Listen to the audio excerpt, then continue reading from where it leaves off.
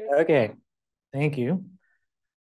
I appreciate people listening, coming up to questions afterwards. Gives me a good feeling that I'm actually teaching you something or doing something like physicist or something. Okay, so I ended last time talking about basically framing what is going to be done in this analysis. So let's get into it. I told you first that I wanted to give you some little bit of theoretical background about what TMD means. Okay, and I also said I'm going to only be looking at unpolarized TMDs. So this is kind of the definition. I mentioned at the very beginning that you need to first have some definition of your structures in terms of quark fields and quantum field theory, not necessarily quark fields, but here, this is a quark TMD. This is the matrix element that we care about here. So this is describing a TMD with a tilde. I'll talk about the tilde in a second. This is a quark inside of a hadron state, N. So N can mean pion, proton, nucleus, all of the above. It's a function of X, which is the same X that comes in the PDF, the collinear version. So this is momentum fraction, so to speak. And it's also a function of BT. BT tilde BT. Okay, just have that a little bit in your mind. I'm going to be really focusing on the BT dependence. BT is the Fourier conjugate to KT, where KT is the intrinsic transverse momentum of the quarks in the hadron. So you have this Fourier conjugate, Fourier transformation between KT and BT. I'm going to focus on BT. You might think, we're talking about TMDs. Why are we looking at a coordinate space thing? Well, it's easier to do the evolution, which I'll talk about in a few slides. And it also has certain meanings. So I don't want you guys to think only TMDs, only KT. I want you to think also BT. Okay, so let's get a little bit more into the definition. This is your hadron state, and you have your quark fields here separated by coordinate space B. This is how this B looks. So it has some B minus direction, minus in the light cone minus direction, and 0 in the plus direction. I'm not sure how much light cone things have been talked about in this school, but effectively it's something like the combination, the plus component is the energy plus Z momentum. The minus is energy minus the Z momentum. So that would be like a minus momentum, plus momentum. Coordinates is the same thing. So you have this minus component in the separation here of B of your quark fields. You also have BT. You have this gamma plus here as well as a Wilson line to ensure gauge invariance. But then you have some B minus Fourier transform. So you have some X, which is your longitudinal momentum fraction of your P plus of your initial state hadrons plus momentum. So this is a Fourier transform with respect to the B minus. Now, if you look at a PDF, you have a very similar looking definition. However, for a PDF, this B does not have any BT. So for a PDF, you have your quark fields separated in a similar manner, but with B only being separated in the minus direction. Okay, so your correlations of your quark fields is only in the minus direction. You don't have anything in BT. When we're talking about TMDs, now we introduce a BT. There is some transverse separation in your coordinate space correlations of the quark fields. Okay, so we're learning more about what that means. Coordinate space correlations, B, the quark fields and the hadrons. Specifically here, we're learning more about the transverse correlation. Now, we don't really think of PDFs in terms of their B minus components, but it's much easier to do all the evolution for PDFs because it's a single scale problem. Here in TMDs, it's a 2-scale problem. So it's important to consider also the BT. I will be harping on this. A lot of my results that I'll be showing about the TMDs in BT space, not so much the TMDs in KT space, okay? So just try to understand that there is a Fourier conjugate. So you can imagine that if you wanted to define your TMD as X and KT, then you do another Fourier transform with respect to BT. So e to the I BT dotted with KT. Okay. Why am I talking about this? And why did I bring up PDFs? When BT goes to 0, you should recover something that looks like a PDF. This is a very important thing. TMDs and PDFs are not separate. They're related quantities. When BT goes to 0, you look at this definition, it looks the same as like a PDF. So when BT, you're looking at small BT, you should think something that is reminiscent of a PDF. I'll talk about that a little bit more explicitly later, but just have that in mind. This is a very interesting point. Okay, so this is your kind of definition in full, but not in full. You have UV and rapidity divergences that come into play, so you need to modify what this looks like. You acquire these regulators in mu and zeta, where mu is your UV regulator, zeta is your rapidity regulator. I'm not going to go too much into detail on those, but this is needed for renormalization. Okay, so let's look at the factorization for low QT Drell-Yan. So as I mentioned, this is pion nuclear data. All we have is Drell-Yan. So if we wanted to look at pion TMDs, we have to look at the low QT region.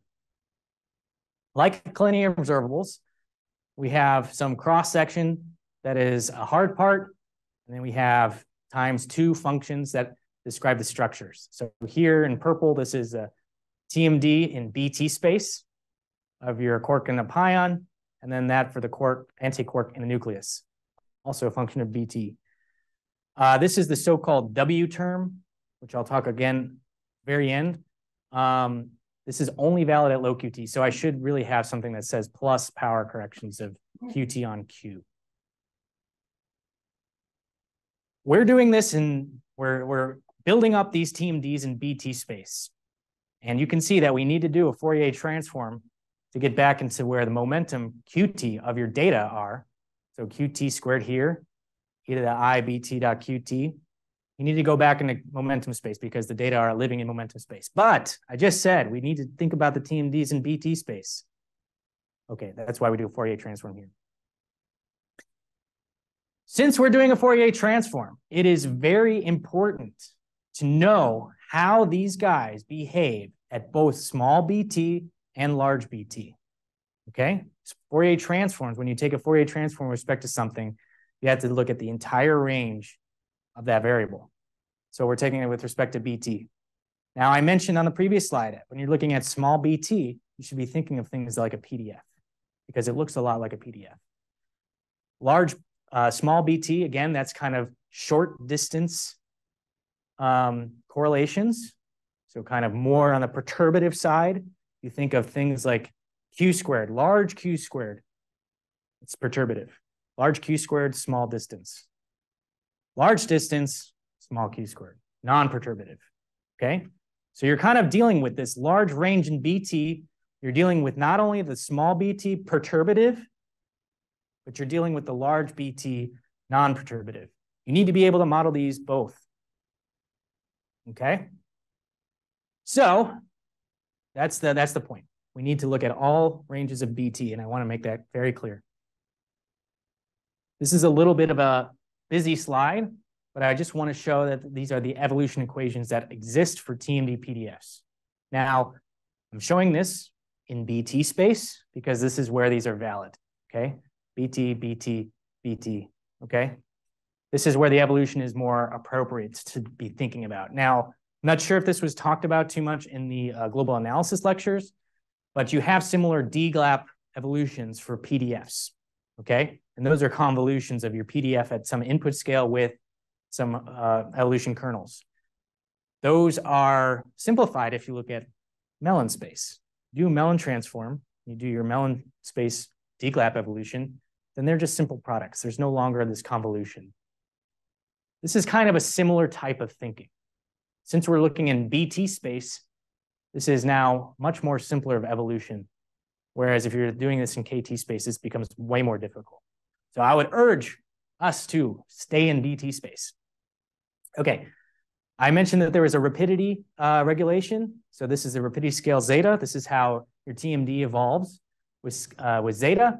This is very important quantity, Collins-Soper kernel. This is related to some vacuum physics. It is totally universal, depending, it doesn't, you can see here I have Q and N here as subscripts. This has no subscripts. This is universal in everything. Doesn't matter if you're talking about a quark, gluon, antiquark, PDF, pion, whatever, fragmentation function. These things exist everywhere in all these evolution equations for TMDs. This is a very important quantity. And in fact, it has its own renormalization group equation, which is here with respect to a log of mu. Mu is the UV regulator. And so this has this anomalous dimension of the CS kernel here, gamma K. And then we can also look at the renormalization group equation for the TMD itself, which introduces now an anomalous dimension of the TMD. This has some F, gamma F. Okay, maybe it should be gamma Q or something. This depends on what thing you're looking at, okay? This is no longer a totally universal thing, whereas these guys all over here, totally universal. Okay, so I mentioned there needs to be some relation at small bt with the PDF. So this is how we can write out the TMD PDF at small bt. It can be described in terms of its operator product expansion. And the way that we can write that is here. This is a convolution of some Wilson coefficients in the C tildes. This is a function of bt. And we are doing some convolution of that with respect to the collinear PDFs, not a function of bt. There's some implied bt in the mu scale, but I won't go into that. Effectively, this is the way that we can relate the small bt TMD to a PDF. Okay, so there's explicit dependence on collinear PDFs in the formulation for a TMD. Explicit dependence. This has some breakdown at large BT. You can see there are power corrections of lambda QCD times BT to some power. So if BT gets too large, this whole picture breaks down. That is maybe not so nice, but kind of makes sense, right? At large BT, we're losing the connection with the PDF a little bit, right? Small BT should be more or less like a PDF. Large BT, you're digging into more non-perturbative physics. So how do we deal with this? This breaks down at large BT. We want to be able to deal with that. We want to be able to still rely on the small BT description of your TMD. One common approach to do this is called the B star prescription. So instead of using BT here, and here and here, we use B star. One common way to look at this is by BT divided by the square root of 1 plus BT squared over B max squared. So B max here is some kind of scale in B space that's effectively saying below B max, you're dealing with perturbative short distance physics, such as what I showed here. And above that scale, you're dealing with non-perturbative physics that should be parameterized.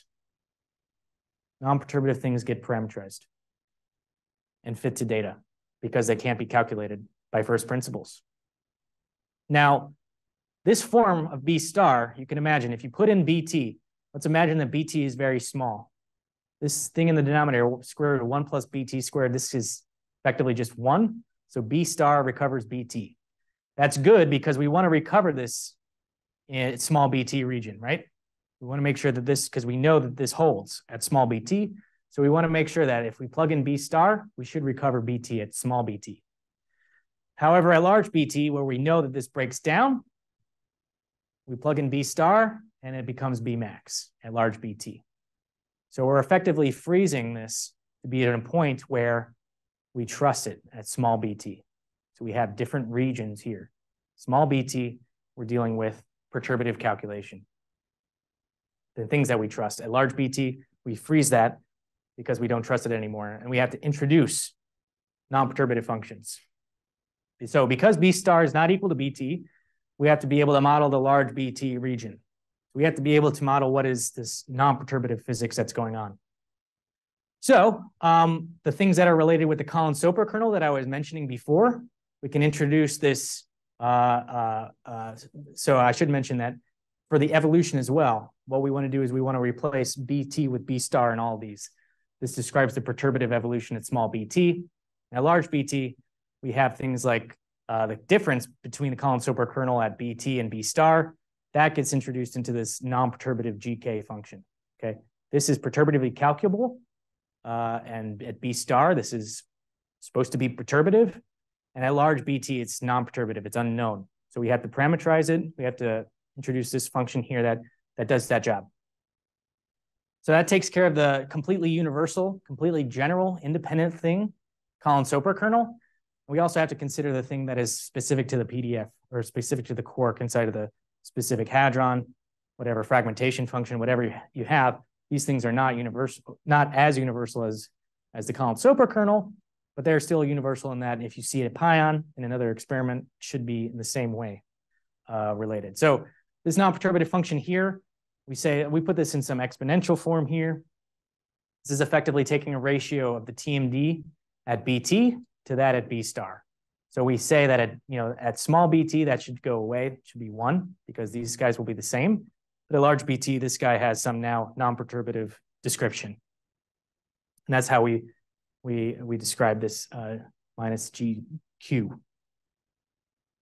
So this is how we can build up the TMD within this B star prescription. So this is the TMD as a whole over all BT space, small BT and large BT.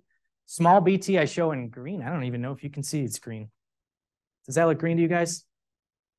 You can see it's green. Okay, I can't see it. This and this, these should be green. No? Okay, sorry. Okay. Oh, that's a shame. But okay, anyway, on my screen, it looks green. This piece and this piece, the ones that I'm pointing to, are perturbative, okay? This is the perturbative description. You can see here there's a B star in here and a B star in here. That's saying that at small BT, you recover the small BT expectation, but at large BT, you're freezing these pieces and letting this non-perturbative stuff take over, which is shown here in red. Purple? I don't know, okay. In any case, this is the part where you have your operator product expansion. This is relating the TMD at small BT to the collinear PDF. So here, this F is the collinear PDF. Again, explicit dependence on a collinear PDF. You have some sensitivity here in principle. This is the S. This is describing all the perturbative evolution of the TMDs. You can see all those equations that I wrote was like logarithmic differential equations. You go back. You can more or less solve them just by looking at these. These are more or less ordinary differential equations. So all these logarithmic dependencies here, we just exponentiate those guys. We put them in this this perturbative S function. This controls the perturbative evolution. Okay, and then as I mentioned, these guys are the ones that are non-perturbative. This one is the intrinsic non-perturbative structure of the TMD. This is dependent on the quark and the flavor in principle, as well as the nucleon or the pion, the nucleus. This is less. This is still universal, like I said, but this is intrinsic to the structure of the TMD that you're looking at. And GK here, this is the universal non-perturbative Collins-Soper kernel. So now with this, we have over all BT, we can describe the entire TMD, but we parameterize this large BT components. So looking back to that one formula that I wrote at the beginning of this talk, was this cross-section for the Drell-Yan. We have the hard part here, the Fourier transform with respect to BT, and now I'm just fleshing out what these TMD pieces look like individually. So here on this first line, this is the operator product expansion for the pion TMD with its evolution and its non-perturbative intrinsic structure. And then you have that for the nucleus. You have your OPE for the nucleus, operator product expansion for the nucleus, times its non-perturbative TMD structure. And then you also have the non-perturbative piece of the CS kernel. Notice that I take that out because it's universal between the two types of hadrons. So it's factored out there. So one of the things that I have in red, those are the things that need to be parameterized and fit. But I also have this kind of in a yellow purple box. This is collinear PDF, which is also a non-perturbative structure, right? So that can be also parameterized and fit. I want to mention now a little bit more about nuclear TMDs. It's not entirely clear and set in stone how to treat nuclear TMD PDFs, okay? The TMD factorization does allow for this description of a quark inside of a nucleus. So if you have F tilde of Q and A, that satisfies totally CS, the evolution equations, all the CSF equations. But if you're thinking about this, these intrinsic non-perturbative structure pieces could change nucleus to nucleus. So what do you have for a tungsten nucleus? That could be different from a beryllium nucleus, from a lead nucleus, whatever. That's a little bit messy, and generally speaking, in nuclear PDF analyses, you don't do that, right? You don't have separate non-perturbative structures for each individual nucleus, but you have a way to model them in terms of protons and neutrons and relate them to the free protons and neutrons, okay? So I'll explain a little bit more in detail what we're doing here and how we're doing this model. We really don't have enough observables to separately parameterize all these nuclei. So we don't have many data sets for the tungsten, many data sets for the platinum, whatever. We just don't have enough to be able to parameterize them differently. So we relate them with the free protons and neutrons in this way. So we have our TMDs in BT space for the quark and the nucleus. We model them from the proton.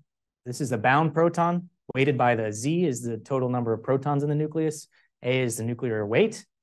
So you have this many protons. So this is the quark and the bound proton, plus A minus Z over A, the quark and the bound neutron.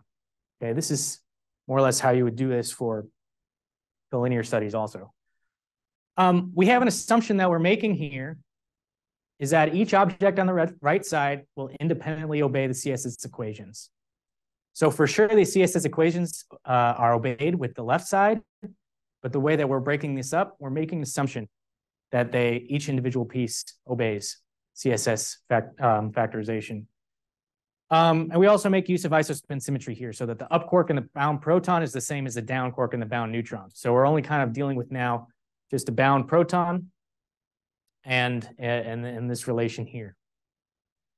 Okay, so now what about the TMD dependence? So what I show here, this is totally on the TMD level, X and BT. What I want to show here in practice is that we're using not only collinear PDFs, but we're also using a nuclear modification in the BT space, okay? So remember the GQ is the thing that's living here. So this is describing your non-perturbative TMD of your nucleus. What we say is that it's related to the free proton times this factor here, 1 minus AN times A to the 1/3 minus 1. A is the nuclear weight. AN is a free parameter. So we're including now an additional parameter that's solely based on the nucleus, the nuclear effect. So the nuclear modification in TMDs. So this was also studied here in this Al-Rashad et al. Paper at PRL last year. They found some result that I will show. I won't show their result. I'll show our result, but it's consistent with their result. But effectively, what we're doing is we're modeling some BT dependence in the nucleus. Let me just explain a little bit more about this nuclear dependence and why we're doing this. Again, we want to understand the nuclear environment because we're doing pion nuclear Drell-Yan. E866 data, the experiment here took a look at nuclear effects by measuring ratios here. So this is a ratio of a proton iron Drell-Yan divided by proton beryllium Drell-Yan. Okay, so now you have some sensitivity to the target and its nuclear dependence as a function of QT. They also measured the proton tungsten divided by proton beryllium Drell-Yan cross sections. We ignore any nuclear corrections. We ignore the collinear PDF. Remember I said here, this collinear PDF, this can have some nuclear corrections as well. We actually take EPPS, nuclear collinear PDFs.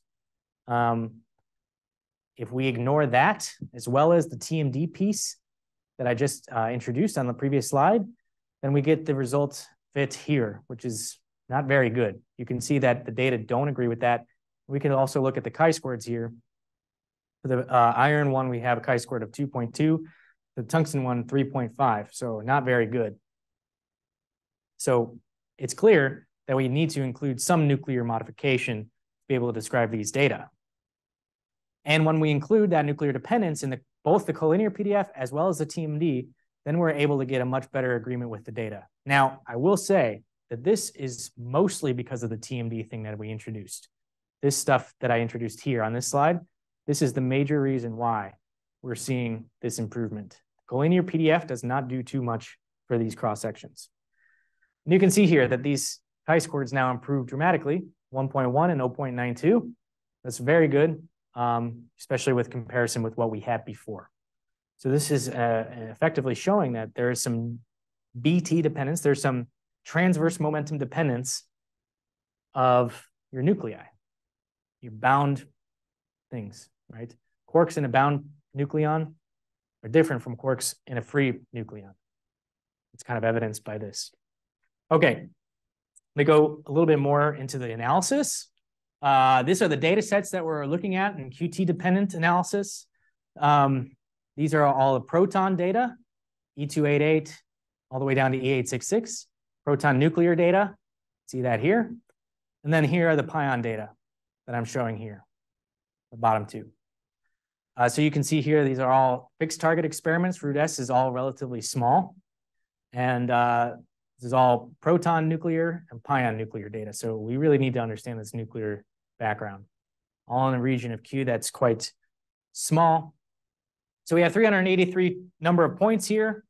And like I said before, you have to be mindful of this QT on Q corrections, because when that starts to get very big, then you're dealing with power corrections that are not appropriate to be using with the TMD factorization. So we have this cut here. Let me tell you a little bit about what didn't work. These are different parameterizations of TMDs. What we want to do is we want to explore this TMD parameterization. So these GQs that I show here, GQN, it's a function of X and BT. It's not completely known what they should be. And we try a lot of different things. So this is really for the intrinsic non-perturbative TMD. So the one that's dependent on each hadron. So we try a Gaussian type of parameterization. If you look at a single bin in Q, all you care about is a few points in QT, a Gaussian generally does a very good job describing those data. So this is a nice one to try to start out with. But we're trying to simultaneously describe all of these data with a handful of parameters. And that becomes more difficult with just a simple Gaussian. Additionally, we can look at an exponential function. So you have here, we have an exponential minus something times BT squared, exponential minus BT. That's in the exponential. And then Gaussian to exponential, we can also look at small BT. You imagine that this is like a Gaussian, and a large BT, this becomes more like an exponential. Okay, so we try these things, and we have a certain problem to describe these data. This is specifically the E288 data, the 400 GeV proton beam coming in and hitting a platinum target. What we have here is a pretty good description of these larger magnitude data. These are actually sitting at small q squared. You can see here in the legend is between 4 and 9 GeV and Q. And then there's a gap here. And then there's larger Q data. The gap is because there's a upsilon resonance. Okay? We don't want to describe those data. Those are not within just simple Drell-Yan. They have other mechanisms that are happening, and that's why there's resonances. So upsilon resonance is happening in this region between 9 and 11 GeV. So we want to avoid that. We want to cut those data out. But you can see that when we do this, we have a problem here with these larger Q data. The theory tends to overpredict these data by quite a lot, okay? So this is unacceptable. We can't say that this is a good fit. What can we do? Well, we can treat each region in Q separately as separate data sets and therefore having separate normalizations. You can imagine perhaps that these will go down with a normalization. And unfortunately, this is something that people have done. This is not appropriate also, okay? The normalization uncertainty that comes from your experiments are largely due to the luminosity, and that's totally initial state. So why would we consider different regions of Q, which is just different regions in your detector, why would we treat them with different normalizations? The answer is we shouldn't. We should not do that. So there needs to be a better way to be able to describe these large Q data. Different normalizations is not the answer because the luminosity should affect them all the same, right? Okay, so don't separate them. Don't use them as different normalizations. What we tried then was to look at this map collaboration parameterization. This one was this recent work that I showed on an earlier slide. They have this super complicated form for the non-perturbative function. What this is basically sums of Gaussians. You can see here there are 3 Gaussians here, which each has some x dependence as well, and some interesting factors on each. This is a pretty complicated structure. There are some people that may not like that because it's so complicated. 11 free parameters for the proton, 11 free parameters for the pion. I will say real quick, the pion doesn't need 11 free parameters. It only needs 3, but I'm not going to show you those results. They are the same as what I'm going to show you. And we have another parameter if we introduce the nuclear TMD parameter. Now, there are kind of 2 camps. One, the non-perturbative function that you have should tell you more about the physics in the functional form. The other camp is it's non-perturbative. You just fit it and you see what it is. That's kind of the camp that I'm in right now. We take this complicated form and we just fit the data to it. And it turns out that this can do quite well with that problem that I showed here. It can actually capture the Q dependence very well. And that's the answer here. None of these other parameterizations were able to do that. So I'll give them props. This is a good parameterization to use for the proton especially. And let me just tell you what these mean in terms of the chi-squareds. So I have all these different types of parameterizations that I said. The map is in red. The Gaussian exponential and Gauss exponential are in green, blue, black. And I'm showing here for each experiment the chi-square per number of points. Across the board, the map does better for everything, especially in this one, which is the E288-400GV. This is the one that I was showing that had the problems at above and below the upsilon resonance. But you can see that it actually does a very good job of fitting those data, all of the data. And also it does a good job for all the total data sets. These ones are not so good. I want to ask the question, how significant is this? And this is a little bit of an aside, but this is something that I find very interesting that maybe is another perspective about global analysis. How significant are these chi-squareds? Does it matter that they're sitting at 3 or 2 or 1.5? Are those bad? Are they good? Let's look at another measure. One thing is called the z-score or the z level. This is something that maybe in statistics class, perhaps you've seen before, but it's effectively a measure of significance of your quantity that you care about with respect to the normal distribution, okay? So effectively what your z level is effectively how many sigma away are you from this expecting to be happening. So effectively what we have is the null hypothesis is the expected chi-square distribution. Now the expected chi-square distribution, you can look up at Wikipedia, it's a probability density function. So it just has some functional form and it depends on the number of degrees of freedom that you have, okay? So you just plug that in and the number of degrees of freedom that we have here is in each data set is the number of points that are there. So that's the null hypothesis. And the alternative hypothesis is our chi-square that we get. So namely we put in these values that are shown here. That's our alternative hypothesis. From there, we can calculate the z-score. So maybe I should draw this a little bit.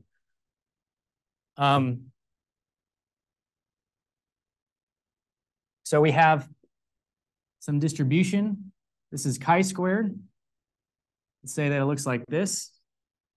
When we say this is our null hypothesis, our alternative hypothesis is our actual chi-square that we get. So let's say we get a chi-squared like this. Let's call it chi-squared naught. What we do then is we take that, we calculate the p-value, which is namely the area under the curve to the right. Okay, that's what I mean by p-value. And so z is related to that p-value through the inverse of the error function.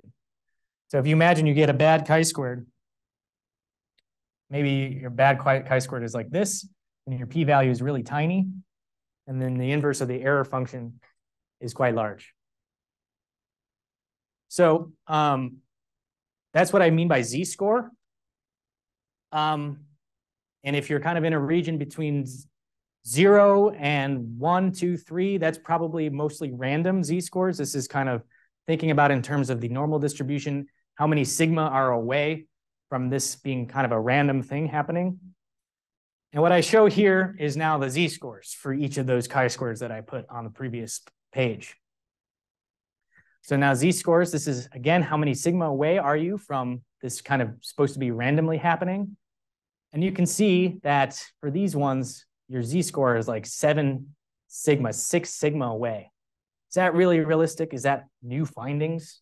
You know, in the kind of community here, or at least the particle physics community, you might say, we have this confidence at 5 sigma. That's a new discovery. Is this really a new discovery? No, it's just a poor fit, right? You can say that this is a poor fit by 5, 6, 7 sigma. The map parameterization for that one gives a sigma z-score close to 0. That is actually a very good fit, right? It's something that is in a reasonable range of z-scores. Now, you can also see that this one, this E772, this is a problematic data set even for the map parameterization. You can see that these green and black don't even appear on the board because they're effectively infinite. The z-score, the p-value, which I showed there, is like 0, okay? You're so far away from what you expect. However, that data set, I will say, has some problems. I would say that the uncertainties are underpredicted. So I would attribute that more to a data problem. But you can see that the red, which is the map parameterization, has very reasonable chi-squareds for the entire range. Okay, so we're using map. That's the winner. Now we can perform the global analysis. Now we can perform the Monte Carlo. So in JAM, I think maybe you guys have heard in the global analysis talks, there are different ways to do global analysis and quantify uncertainties. What we do in JAM is we do the replica method in Monte Carlo, which effectively we do many chi-squared minimizations. And then we build a posterior based on that. So we're going to be using the map collaboration for map parameterization for our non-perturbative TMD structures. Now, as I mentioned, there was explicit dependence on the collinear PDF. And I talked all about the last lecture about collinear Pion PDFs. Let's put it in. Let's see if these low QT data can have any effect on Pion collinear PDFs. Okay, so we include them in the fit now. We include all the collinear data sets. So that's 225 points of the PT integrated Drell-Yan and the leading neutron data. So now we have simultaneously, we can extract Pion TMDs, Pion collinear PDFs, proton TMDs, the nuclear dependence, as well as this non-perturbative CS kernel. This is the first time that this is happening. Nobody has ever done a simultaneous analysis of collinear and TMD dependent observables, okay? This is new stuff. So we can do this. We run the Monte Carlo, we run our fits, we do collinear PDFs, TMDs. Up here, this is our collinear data, QT integrated Drell-Yan, as well as leading neutron. Always we were able to get good fits there. Now we include the PT dependent Drell-Yan, as well as the Pion Drell-Yan, PT dependent Drell-Yan here. You can see we get a good overall fit, 1.15 chi-squared and a 2.5 z-score. So we're within this kind of 2 sigma ways, not so bad. So what I'm showing here is an example of our fit to the Pion data, Pion QT dependent data, it's small qt. Each of these curves is bins in XF. And you can see that we do a good job of describing all of them. And you can see also, well, you can't really see, but it includes the error uncertainty bands from the fit. And that's because it's a logarithmic scale and includes a lot of the data, all the bins, but this is also doing the Monte Carlo analysis and showing the uncertainties. Now, back to the question, what happens to the Pion collinear PDFs? Are these data actually sensitive? I would say maybe not. No QT data. This is just the collinear data shown in blue in the background. And then when we do this analysis by including the QT dependent data as well as fitting the TMDs, we have the red. Red and blue are maybe the same. They're really not that much different. Here I show the relative uncertainties from each. Okay, maybe there's a little bit of uncertainty reduction in the C quark. Gluon looks identical, valence looks identical. The conclusion that I have here is that the small QT data here do not really constrain much the PDFs. okay? I will show that explicitly why I say that in another plot later. But just keep that in mind. Why would these low QT data in the fixed target experiments, why are they not sensitive to the PDFs as much? Just ponder that a little bit while I'm talking, but also listen to what I'm saying. So what I want to do now is to really give you some results on the TMDs. This is like a conditional density, what I want to introduce here. This is just a quantity that we're defining, describes the ratio of the two-dimensional quantity. So this is your TMD in X and BT space. This is basically what I've shown and what I've built up. And I'm just dividing here by the BT independent number density here. So effectively now I'm just having a normalized TMD, which is effectively to say this is the TMD of BT given X. This is kind of coming from Bayes' theorem in a way. Take this on the other side and you have some kind of Bayesian number density here. Okay, so this is the resulting TMDs for the pion and the proton. I specifically choose this range in X of 0.3 up to X of 0.5, because there's direct comparisons in the pion and proton.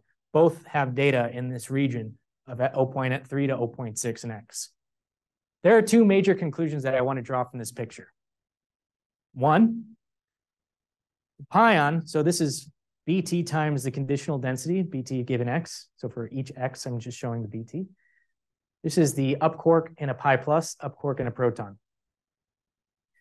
So the TMDs tend to be less wide for the pion than in the case for the proton.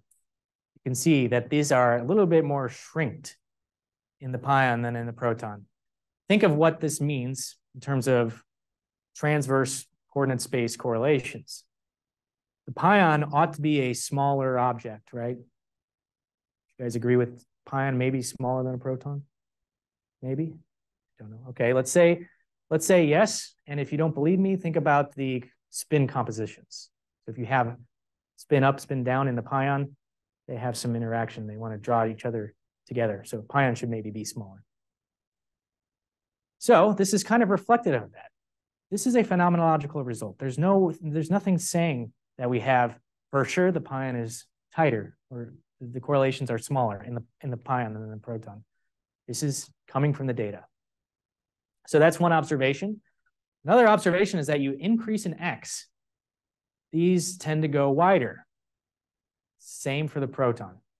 So as a function of X, as X increases, the correlations in the transverse space tend to also increase, or their peaks tend to get wider. Okay, so that's something to think about. One way that we can also do the same kind of analysis in a different plot is to look at the expectation value of BT for a given X. So effectively, this is just taking BT times that conditional density, integrating all over BT. So here we have some BT given X. And again, this shows a measure of the transverse correlation in coordinate space. Thinking of BT, remember TMDs are in BT space, of a quark and a hadron for a given X. And this is what we get. Protons in blue, the fully shaded band is for Q of 4 GeV. The hatched band is for Q of 8 GeV. These are proton, and this is pion in red. Pion, again, same Q ranges.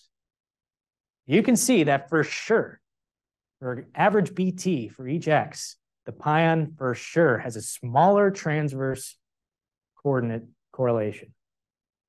For sure. In the up quark. This is true for all the quarks.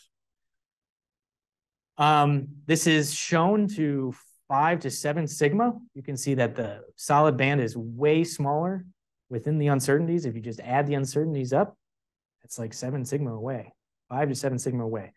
This may be a new finding. Okay. Nobody has been able to show with this amount of certainty that the pion has this transverse correlations to be much smaller than the proton.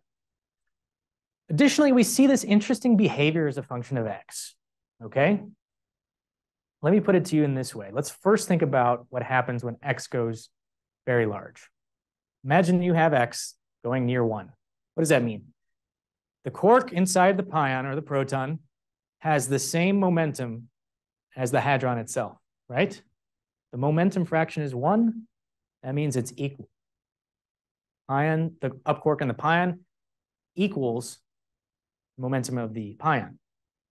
So if that happens, then you really don't have any transverse momentum. You can't, because you're just carrying all longitudinal momentum. So you can't have any transverse momentum for your quark. And if you don't have any transverse momentum, then if you think about a Fourier transform of that going into BT space, then we have a large transverse correlation in coordinate space be quite large.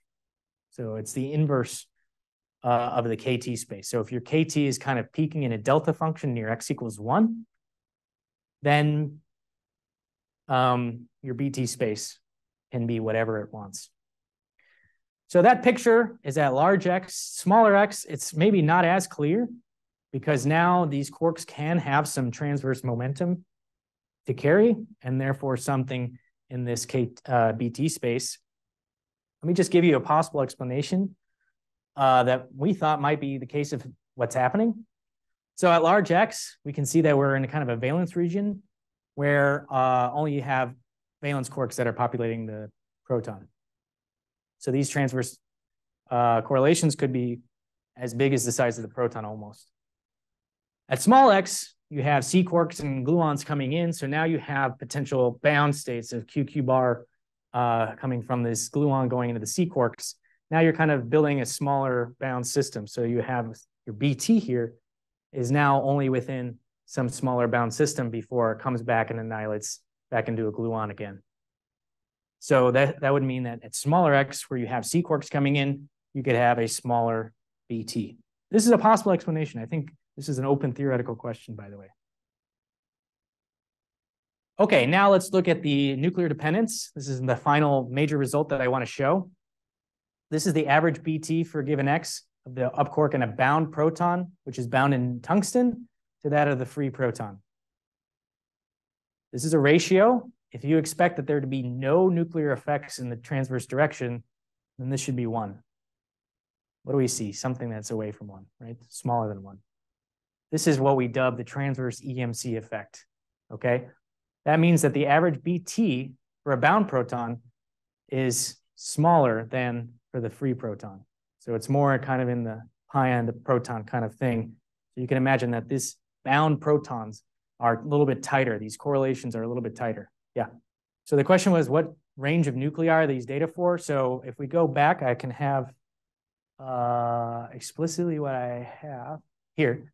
So we have platinum, copper, deuterium, which is very small, iron, which is in the middle, tungsten, which is heavy. So copper and iron are kind of in the middle. Platinum and tungsten are a little bit heavier. So we have a little bit of range in this to be able to get some good dependence on the nuclei. So this is what we call the transverse EMC effect. This is below 1, within 5 to 10% over this range in X, which is sensitive to both protons and nuclei. Okay, I want to focus now, shift a little bit more on some higher energy stuff. So I asked you, why is this not really why is the pion collinear PDF not really sensitive to this fixed target data? And this is happening because if we look at this W tilde function, so this is basically the thing that happens before the Fourier transform, W tilde. Let's look at it as a function of BT. What did I say at the beginning? Small BT, perturbative, large BT, non-perturbative. Small BT, PDF, large BT, non-perturbative TMD. Where are these things peaking as a function of BT? Fixed target data, root S is 20 GeV, Q is 4. You're dealing here with the red. This is now in a region that's peaking largely in the non-perturbative TMD region, okay? High BT, the majority of this spectrum is coming in the large BT. So when you do a Fourier transform, the majority of what's going to be coming out in the QT space is going to be coming from this large BT region. And that is directly sensitive to the non-perturbative TMDs. Whereas here, you can see that there's not much in this spectrum that is sensitive to the low BT. Not much is very sensitive to the perturbative calculations that you have in fixed target TMDs. So this part, whether you change this a lot or a little, it's not going to have as much of an effect as this non-perturbative structure that's peaking in the large BT. Okay? The opposite is true for collider regimes.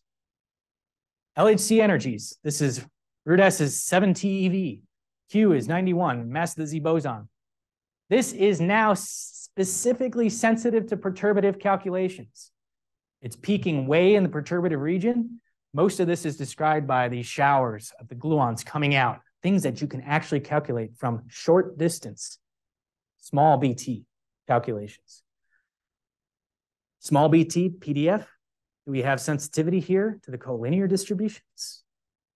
Maybe yes. So in these, some other analyses kind of looked at that just to see what level of uncertainties are achieved. So this is Atlas ATV data. We have the red is the uncertainties coming from the data.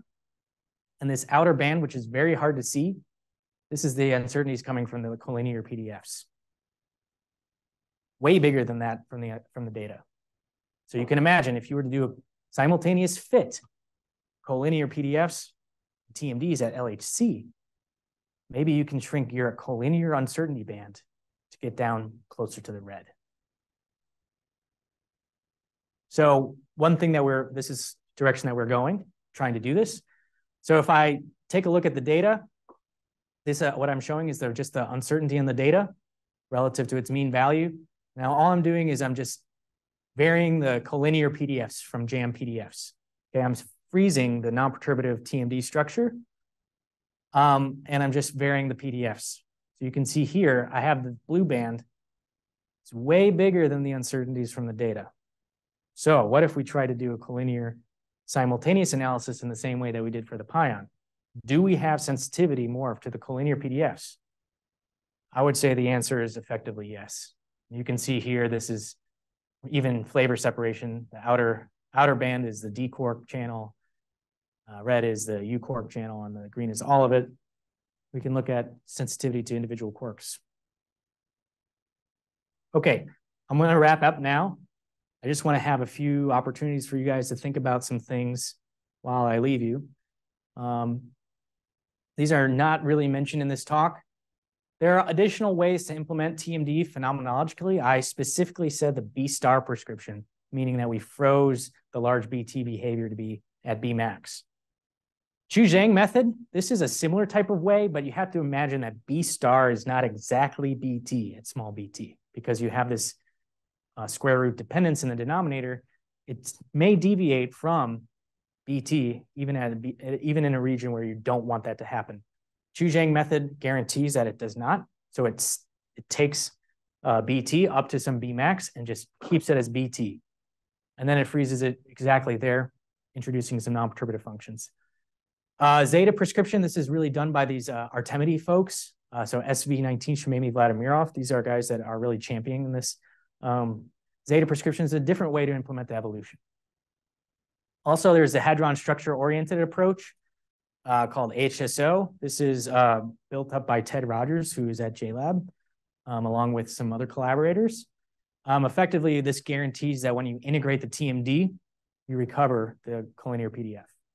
So it's a little bit different from what I was saying, that at small BT, you should recover something that's like a PDF. I didn't say exactly the PDF, but it's something like the PDF. This is a way to guarantee that. Okay, so now the question that was asked earlier, what about the full QT spectrum and stuff in the middle? The way that you can describe the full QT spectrum is by W plus Y. W is specifically the low QT TMD evolution stuff. Y is written here, fixed order or collinear factorization minus an asymptotic term. What does this mean? So you had the TMD at low QT, fixed order at large QT. There have to be some way to match them. So effectively, this matching could be done with this asymptotic region. So this thing here, as you go to very low QT, you expect the W term to be exactly the only thing that happens. So at low QT, this Y term should be 0. Fixed order and asymptotic go to 0. They cancel each other. Similarly, at large QT, you expect the fixed order to be the same. The only thing that's there, so W minus asymptotic should cancel. But this is not so much the case necessarily in the middle region. Perhaps this is where this is something that's an asymptotic region is overtaking. This has never been done in phenomenology. Nobody has ever done a successful attempt to describe the entire QT spectrum. As I said, there's two types of factorization theorems, and connecting them is totally non-trivial. However, I did show that for the pion case, we were able to do the low QT as well as the high QT independently, which is not the case in the proton, because there were problems at large QT in the proton. So maybe we can tackle this asymptotic region and do this in the pion sector. Maybe, I don't know. Also, there could be future experiments to also look at pion TMDs. So for instance, we could have the Sullivan-like process that I showed before, but instead of just breaking up the pion here, we actually detect another pion in that current fragmentation region, which would be like Sidis on a pion. That would be sensitive to the pion TMD here. That would be also very useful for tests of universality. Okay, so now this is my last slide. I think that there are some theoretical questions that I don't really understand. Something like this X dependence and the transverse correlations in X dependence. I don't know really why that's really happening, that there's a decrease as you decrease X. That could use better theoretical explanations. And as I mentioned at the very beginning, it's very important to look at various hadronic systems.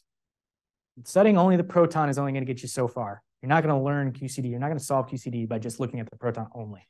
You need to look at other systems that behave similarly to a proton, such as pion or other quark-gluon systems like kaons or whatever. And in principle, lattice QCD could calculate any hadronic state. It may be difficult, but they can do it. Maybe they can calculate kaons or rho mesons or something as their hadronic states. And as I just showed here, future tag experiments from EAC, JLab 22 potential upgrade. These could provide future measurements that could be useful for other hadronic systems. So with that, I thank you very much. I've enjoyed the time here, and thank you. Thank you again, Patrick, for being here. So now I'll give you the chance to ask questions to Patrick. This might be your last chance here. So let's take this opportunity. Thank you, Atira. I have a few questions, but I'll ask one for now. Okay. So on your slide 75, yes. Why is in general the trend is that the proton is the plots are like wider than in pion? Yes.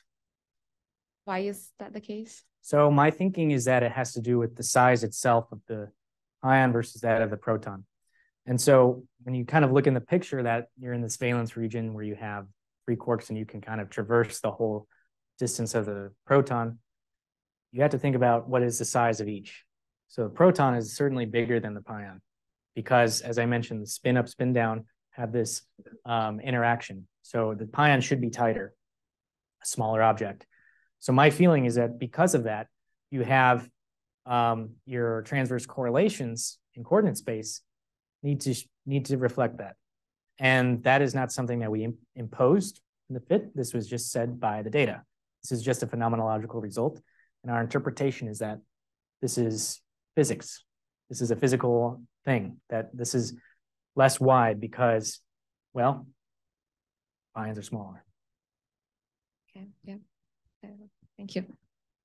Yeah, could you explain how the Pijrokan scaling is related to the momentum fraction that we are defining the DMDs? Sorry, can you repeat the first part? Yeah, how the Pijrokan scaling is related to the momentum fraction. Scaling. This is something I haven't really thought about. Bjorken scaling. How is it related to TMDs? I don't know. That's a good question. I've never really thought about that. I mean, one thing is that it's very important to look at the two-scale problem. With TMDs, there's some things that you can relate to, some things that you can relate like with PDFs and other things you can't because it's a two-scale thing. I really don't know the answer to that. This plot maybe give you a little bit of an idea. This is in bins of different XF. So effectively something like different X Bjorkens. It's not so clear to me that this ratio You'd have to take a ratio of this and plot it as a function of x. It's not so clear to me that this is necessarily scaling the same way that you would expect in like DIS. It's a good question. I never thought about that. Okay, thank you. I can add a couple of things. Well, one thing, very, very naively, when you have a little bit of QT at the transverse momentum at the Partonic level, X-Bjorken in the IS. Now, this is what this is relevant. So think about back to the IS where X-Bjorken is exactly the X of the momentum fraction of the parton. Exactly means that large enough Q square, blah, blah, blah, many other things. But in that context, now imagine that you also measure the transverse momentum of a hadron. It means that you're sensitive to the transverse momentum of the parton, and therefore the kinematic relation between X-Bjorken and X is complicated by the transverse momentum of the parton, just for momentum conservation. So for momentum conservation in that naive context, leads you to say that X-Bjorken is equal to X, right? When you have the transverse momentum, that can also enter that relationship, okay? Weighted by, it's that transverse momentum divided by the scale, by the Q scale. So again, it depends how large in Q you are, how large in KT you are, and but there is a little bit of kinematic relation there. Yeah. On slide 79, you mentioned something about bound systems or bound states. Like, can you maybe say more what you mean here? Yeah, so I think this may be also up for theoretical discussion. Effectively, what I'm saying is that now for you have to imagine this is going in the X direction or the Z direction, whatever the direction that your hadron is moving. You would originally have just 3 valence quarks coming in and doing all of the momentum of the proton. But at smaller x, you are now sensitive to things coming up like C quarks. So here you have a gluon coming in and then creating QQ bar pair. And so you have what we're imagining is that this QQ bar pair will maybe be a little short-lived. And then as you go further in this direction, that these QQ bar will annihilate again, having this gluon. So since you're kind of in this region where you have this sort of QQ bar system, we would imagine that this is more or less something that's kind of a bound state because it's first creating and then annihilating again. So you can't go too far away in the transverse direction. This is maybe a naive picture, but this is something that perhaps has an explanation for small x. So it's kind of a smaller system because you have to create and annihilate again. Makes sense. Thank you.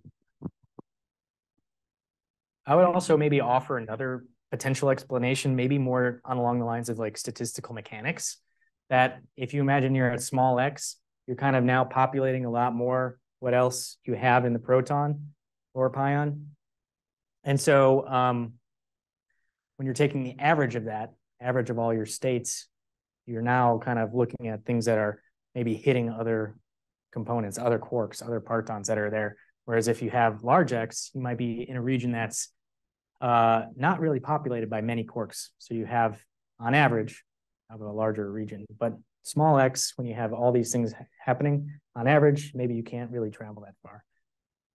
I think it's an open theoretical question. I don't know the answer to it. And this is maybe just one possible interpretation. Can you explain me better why you choose to calculate the PDF at the depending on BT at a given x? Can you explain me that? The PDF itself is a totally collinear object. So that is not dependent on BT. That's just X dependent. No, talking about the analysis that you've done, considering BT at a given X. Maybe it was not a PDF. Right. Okay, so this is effectively just to show this on a normalization scale. But effectively what we have is some quantity that's the TMD, function of X and BT. And we can write that if we think of this in terms of a number density, which is strictly speaking not a number density, but it has number density qualities.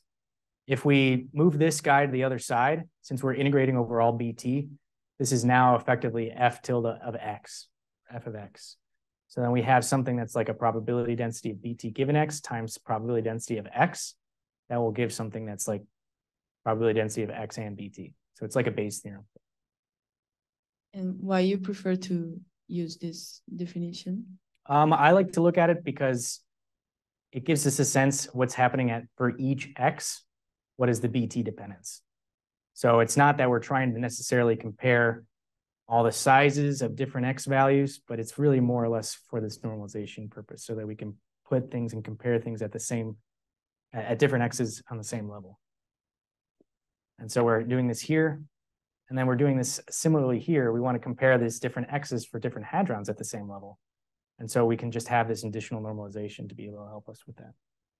With how the TMD written in position space looks, in terms of GPDs, you have to go through the mess of impact parameter representation, skewness equal to 0. It's a non-forward matrix element, but you still end up with something in terms of BT, and you say, great, now I have something like a probability of the parton being at this transverse position, carrying this longitudinal momentum fraction. Mm-hmm. And then I look at the left-hand side here, and I'm like, oh, well, that's not a non-forward matrix element anymore. Right. So can you talk a little bit about how the interpretations in this impact parameter space are different? Yeah, that's a good question. Let me go back to the plot here that I showed regarding the 3D structure. Impact parameter, I think BT is kind of maybe a bad variable to use to be describing both of them because they have different interpretations. If you think of the plane wave approximation, BT here in the GPDs is like your addition of your quark fields positions, whereas in the TMDs, it's like the difference. It's a little bit tricky, and I wouldn't necessarily use the same variable. For sure, for GPDs, the BT here is describing from the center, what is the impact parameter? How does this proton look for various X values at different, impact parameter BT, and BY. For the TMD, it's not supposed to be represented or thought of in that same way.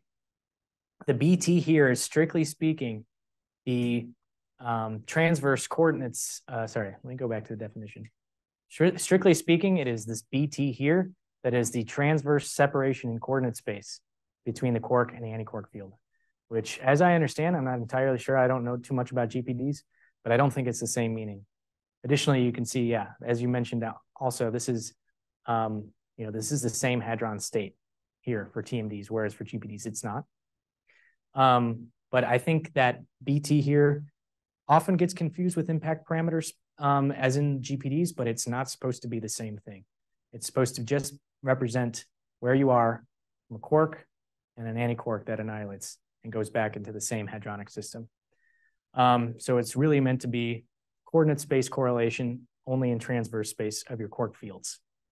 I don't know exactly what the definition is for the GPDs. Maybe it looks something the same, but with different hadron states.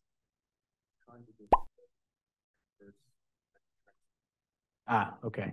Here it's conjugate to the KT, the intrinsic transverse momentum of the partons.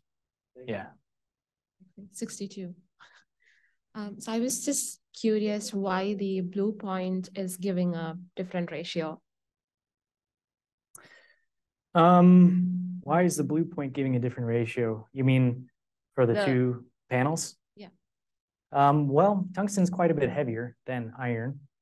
So I wouldn't expect them to necessarily get the same. No, I meant as compared to the other data points, which the ratio of for example, iron to beryllium, tungsten to beryllium, the other data points being above 1 and just the blue points being below 1. So. Sorry. Okay, that's a good question. These green, black, and red are all scaled by another factor. So the blue is certainly below 1. The green, black, and red are scaled by 1.2, 1.4, 1.6. So they're pushed up, but all of them are below 1. So this is just for visual purposes. Okay. Yeah. They're all below 1 so that you can see that, as I was saying, this bound proton information is that this ratio should be smaller than 1. Yeah, that makes sense. Thank you. All right. give you one last chance to ask some question. Otherwise, we'll just thank Patrick for being here. And you can stay around, yeah, and we can meet here back at 1:30, but feel free to stay, ask more questions to Patrick, and go around.